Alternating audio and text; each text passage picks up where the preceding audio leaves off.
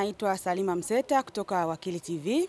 Tupo hapa Dodoma na timu ya Chama cha Mawakili Tanganyika. Lengo kuu la kuwepo hapa Dodoma ni kuhakikisha tunafanya tathmini juu ya yale ambayo tunafanya katika sheria ya msaada wa kisheria ya mwaka 2017 na kanuni zake za mwaka 2018. Leo tumekutanisha wadau mbalimbali, lengo ikiwa ni kutupa tathmini ya utekelezaji wa sheria hiyo. TLS sisi tuna mchango gani, tunafanya nini na tunatakiwa tuboreshe wapi mpaka hapa ambapo tumekuwa tukitoa ushirikiano kwa wadau mbalimbali katika utekelezaji wa sheria hii ya msaada wa kisheria ya mwaka 2017 ambayo imekuwa ikiwahusisha wasaidizi wa kisheria ambao ni maparaligo, na sisi TLS tumekuwa tukiwashika mkono kwa kuhakikisha kwamba tunawapa mafunzo ya msaada wa kisheria, lakini pia kwa kushirikiana na wadau mbalimbali ambao wapo leo wametupa tathmini zao, lakini tuwasikilize wadau wenyewe ambao wana maoni makubwa sana kwa TLS, hususan mawakili. Naitwa Nyambuli Tungaraja, hakimu mkazi katika mahakama ya wilaya Dodoma. Nimekuja kikao hiki cha TLS cha Mrejesho nikimwakilisha msajili wa mahakama kuu kanda ya Dodoma. Sisi upande wa mahakama tumeona katika mrejesho wa kutoa kwenu TLS ni kama ifuatavyo. Mathalan, tumekuwa na ushirikiano mzuri na TLS katika uendeshaji wa mashauri. Mashauri mengi yanapata mawakili na wanaisaidia mahakama kufikia maamuzi sahihi na kutafsiri sheria kama ambavyo inahitajika na kutoa maamuzi sahihi. Lakini pia tumekuwa na ushirikiano mzuri na TLS kama chama katika chapter ya Dodoma, na hata mawakili wanatoka mikoa mingine wanapokuja. Lakini pia kuna vikao vile vya bench bar na case flow management ambazo hufanyika katika kupeana mrejesho na ufuatiliaji wa haki jinai pamoja na wadau. TLS imekuwa ikishiriki na kuhudhuria kwa wakati na kuleta wajumbe na kuona jinsi gani ya kutatua changamoto zinazojitokeza kwenye mashauri husika, ili kusukuma mbele mashauri ili yakamilike kwa wakati. Kama ambavyo mnajua, mahakama imejiwekea muda wa kusikiliza mashauri katika ngazi mbalimbali za mahakama, na katika mahakama ya mkoa na wilaya na mahakama kuu kuna kipindi maalum ambacho kimewekwa ambacho shauri halipaswi kuzidi umri wake mahakamani. Lakini pia katika changamoto tunayopambana nao mahakamani, upande wa TLS, kesi nyingi zinazoonekana kuwa za mrundikano ni zile zenye mawakili, ambapo mawakili hutoa udhuru mbalimbali na kuchelewesha kesi hizo kumalizika kwa wakati.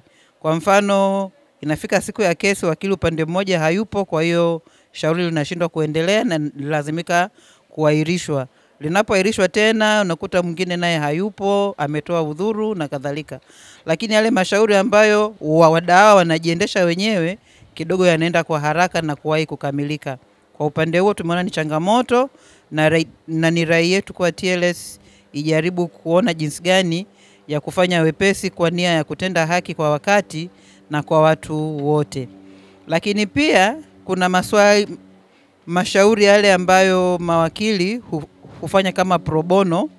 Imeonekana pia ni mashauri ambayo baadhi, sio wote, ya mawakili hawayapi uzito.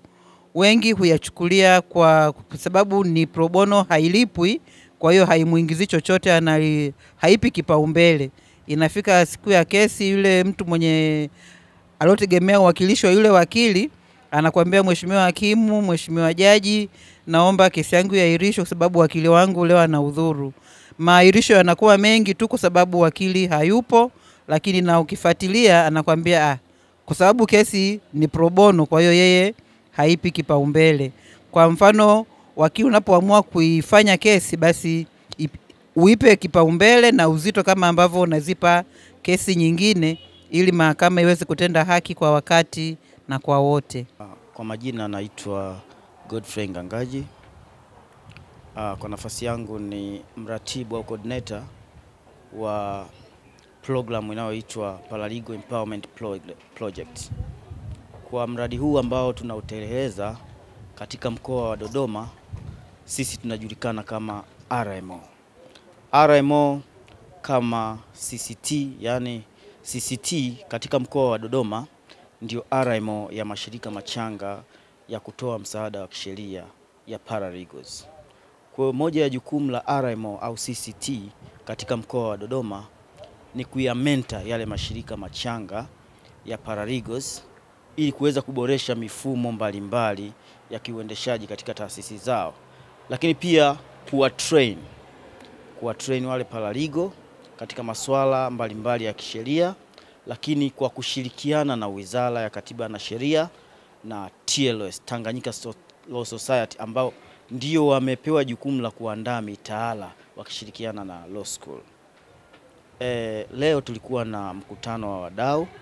Tunashukuru tumeweza kushiriki na tumeweza kupata feedback ya mradi wa Justice Collaboration Strengthening.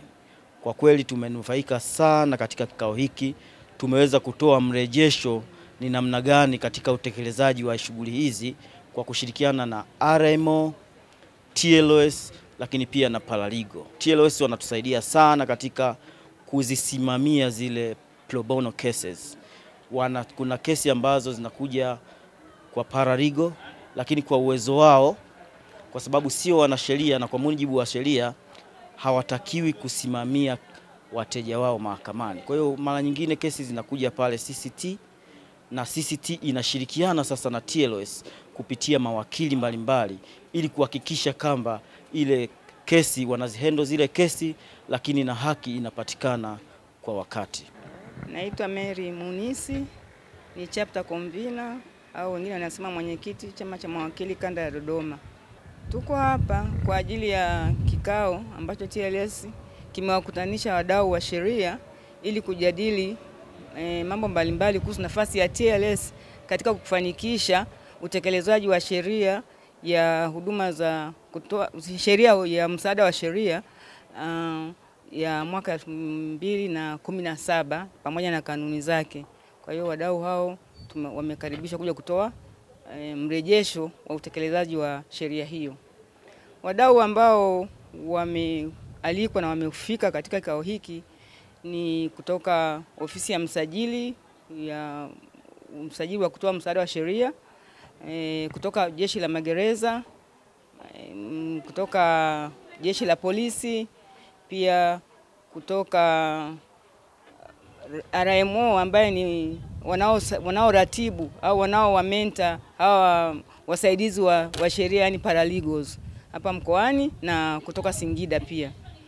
Na pia tumekuwa na mwakilishi kutoka kwenye chapter yetu ambaye ni mwenyekiti wa komiti inayoratibu utoaji wa msaada wa sheria katika level ya chapter. Na pia tumekuwa na mwakilishi kutoka Wizara ya Katiba na Sheria kwenye ofisi ya msajili wa kutoa msaada wa sheria. Kikao kilikuwa ni kizuri kwa maana ya kwamba wadau wameelezea changamoto mbalimbali ambazo wanakutana nazo katika utekelezaji wa sheria hiyo. Na kwa upande wa TLS pia nao wameelezea yale ambayo tunakutana nayo katika utekelezaji wa sheria hiyo kutoka kwa wadau hao ambao wameitwa. Na kwa hali hiyo changamoto hizi zitafanywa kazi na TLS ili kuboresha pale ambapo panahitaji kuboreshwa utekelezaji wa sheria hiyo, na pia kuhakikisha kwamba hapo baadaye kama kuna namna ya kuboresha sheria yenyewe pia kama ina mapungufu ambapo inaonyesha kuna sehemu ambapo kuna mapungufu, basi TLS kama mdau ambaye anaisaidia serikali kuweza kutunga sheria, basi itashiriki katika kutoa maoni au mawazo kwamba sheria hiyo iboreshwe.